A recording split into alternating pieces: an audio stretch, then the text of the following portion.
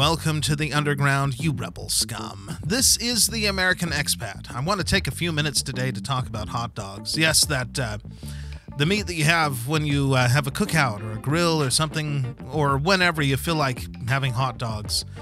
When I was growing up, it was something you ate when there wasn't that much money to put food on the table. You could get hot dogs and at least have some protein. And, well, apparently that's in the news lately because elitists like Bill Maher and some others have been using it as something of a joke, saying, oh, Donald Trump is going to win the election because hot dogs have gone up in price. I really hate the hate. I hate the hate. I really hate the way that they look at poor people and people that are not in as good of a financial position as they are, or who may have been born into circumstances that are a little different than where they come from. And I just hate that derision that they have. They claim to be socialists. They claim to be communists even. And yet they hate the very people that these, I guess, economic systems are supposed to benefit. We're going to talk about that today, coming up in just a second, so stick around.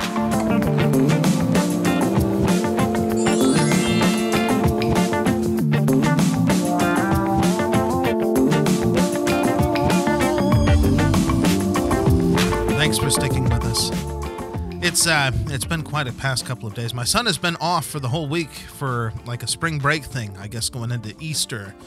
So we've gone on a little bit of an adventure. Yesterday we were in Pittsburgh, which I don't know if you've ever been there, but it has the most, of all the cities that I've been to, it's the most dramatic driving into that city. Well, depending on which direction you're coming from. But if you go through the Fort Pitt Tunnel, you kind of, on one side, it's just countryside. There's mountains and hills and stuff coming in from Washington. And then you go through the tunnel and suddenly you're there. You're in the middle of this big city. It's a really, really dramatic entrance to the city. Really beautiful city overall. I know it's been plagued with some problems, supposedly. It looked pretty nice. I lived there for a brief period once upon a time. I've always loved that city. But, I've been driving around, and now, I don't know what happened as a result of that. I just feel sore and miserable today. But just the same, we're not talking about that. We're talking about hot dogs.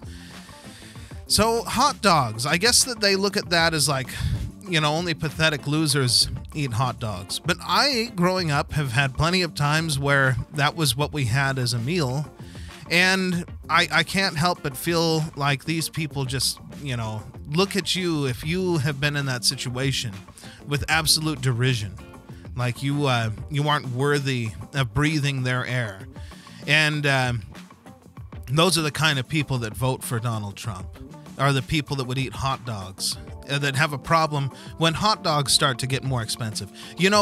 Instead of looking at it as like, boy, we've got some serious problems here with the economy, if the fact that hot dogs are becoming more expensive is something that would cause people to vote for Donald Trump, it's a pretty bad sign. It means things are really, really desperate. I think about, I made a video not too long ago about Gen Z people making their videos about how difficult it is just to get good food and to survive and to pay bills here in the United States right now, and how they just receive a bunch of hate.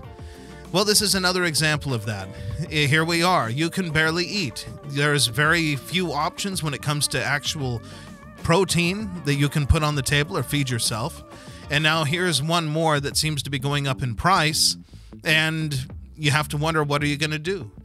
Am I just going to be eating ramen noodles until that eventually becomes too expensive to eat? And then you have these people at the top that look at you as you're struggling, as you can't afford hot dogs, and they laugh at you and they say, these MAGA people, these maggots who would eat hot dogs. Oh, it's getting too expensive because they have to eat hot dogs. Don't they know that the economy is better than ever? Just not too long ago, I saw a post on Reddit showing all these metrics that, suggest that the economy is doing great under Biden. They were comparing it with Ronald Reagan. And I'm like, if you show me this, and I can tell you about my real world experience here, where everything is a struggle, where prices are going up and people are not able to make their bills, they can't put good food on the table, and then you tell me the economy is better than ever because of this, and it's better than it was when Ronald Reagan was president. I have a very different take on that. When I look at those numbers, I'm like, so you're telling me that Joe Biden has this kind of an advantage and everything is still crap? That's what I'm seeing. I'm not seeing like, oh, you're just too stupid to see. I know that's how they see it. They look at everybody in the lower classes, right? And they say, you're just too stupid to know that it's better than ever. You can't put food on the table. That's just you being too stupid to see that the metrics are saying it's better than ever. Well, I've got news for you. It's not better than ever. It's worse than ever. People are struggling. People that are older, that have lived through worse, supposedly, are saying this is the worst I've ever seen. This is terrible. And then some person like Bill Maher is going to spit in your face because hot dogs are getting too expensive. You know, it makes me think of Marjorie Taylor Greene. However you feel about her, she had made some comment about the bridge collapse that happened the other day, saying, you know, maybe we need to investigate. You know, the response that she got from these elitist types, it was like, oh, they were dropped on the head of your Winnebago when you were a kid. It's like, that's their insult? That's their insult, is to, you know, it has nothing to do with her specifically. It has to do with where they think that she came from, or people like her, or people that vote for her. Oh, these are people that live in, you know, trailer park trash kind of people. And it's like, wow, you really hate poor people, don't you? You really hate poor people. And you just assume that everyone who wants to vote for Donald Trump or Marjorie Taylor Greene, I don't know very much about her, but that comment really struck me. You know, like, how dare you put someone down in that way? Just imagine you're someone who is growing up in this kind of struggle. Some kid who's living in a trailer park somewhere. And then you hear this person on TV, or this person that's supposed to be a person to look up to, you know, some elitist type. And they're saying that because you come from the trailer park, you haven't got a future. You're a total loser, no matter what, by virtue of your birth. And in fact, they probably feel like you shouldn't have been born at all. And how do you think that's going to make somebody feel? I know there's a lot of people out there that don't really care about how it makes people feel, but I believe that we should be inspiring people to do better and telling them that, hey, you were born into a great country where it doesn't matter. You were born, you live in a trailer park. You don't have to live in that trailer park the rest of your life. It's not the end of the world. It's not the end of the line. You're not born into a caste. You can rise up and do whatever you want if you're willing to do the work. Instead, they're ready to condemn you right away. Like, oh, you're trailer park trash, eating hot dogs and, you know, the Winnebago and all that stuff. I'm sick of it. I'm sick of this kind of attitude. This is what we get from the people at the top. They look at us in the lower classes as just worthless. Absolutely worthless. They don't even care. You're too stupid to see the economy's doing well. I even asked the person that posted, like, what country do you live in to be able to say the economy is doing well? Who's it good for? Now, that's what I asked. And they said, you know, the United States. And it's like, okay, I don't think there's no way. There's no way you live in this country and think that the economy is doing well. Not honestly. It's terrible. But anyway, I'm sick of that. I'm sick of the derision. I'm sick of the hate from these fake people who pretend like they care about anybody. You remember the Black Lives Matter stuff, as if they really care. They want to pretend like they care about trans people, LGBTQ. They don't care. They see you exactly the same. Let's face it, a lot of people that are living in that world, that segment of society, are struggling too. They live in poor places. They struggle to put food on the table.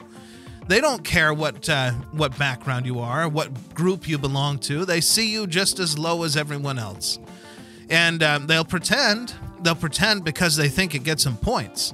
But believe me, they really don't care about you at all. They see you as trash. You are beneath them because they are the ones at the top.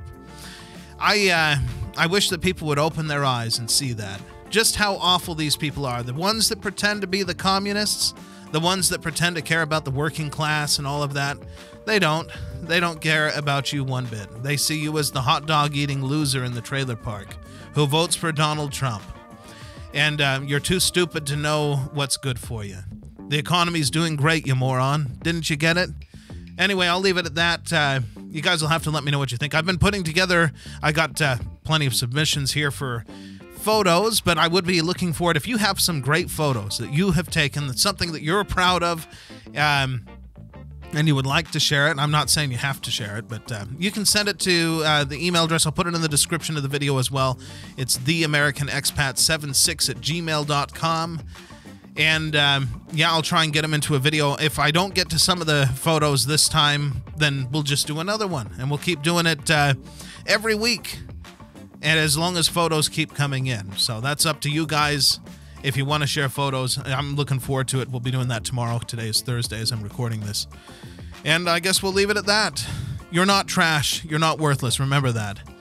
Whatever they think. If you have to eat hot dogs, if they're getting too expensive, I don't care. It might sound funny, but you're not trash. You're not worthless. And it's not the end of the world. It's not the end of the line. You've still got a chance to turn this around. Just remember who you want to vote for. Do you want to vote for people that see you as trash? Or do you want to vote for people that see that you have a future? Again, I'll leave it at that. I'll see you guys in the next one. ไฟพะวงหลงเฝ้าสาวเจ้าบางประกงทางไว้งงหลงเกอหาโอเวรกรรมจำพรากจากไปไกลตา